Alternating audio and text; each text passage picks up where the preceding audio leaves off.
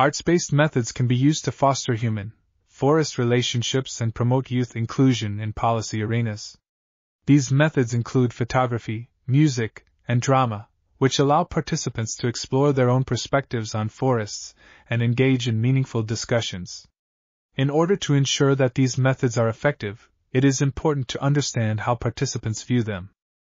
This paper presents 2 case studies involving young people aged 17 to 30 who participated in different arts-based activities.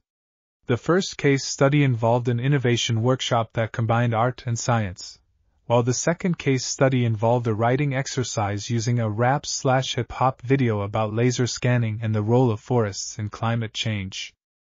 Qualitative analysis revealed that both cases resulted in positive outcomes, such as networking and fruitful reflection, but also some concerns regarding unequal participation. Overall, this paper suggests that arts-based methods have potential to foster human, forest relationships and promote youth inclusion in policy arenas, but more research is needed to determine how best to implement these methods. This article was authored by Teppo Hujala, Samuli Junttila, and Nina Tokola. We are RTCLTV, links in the description below.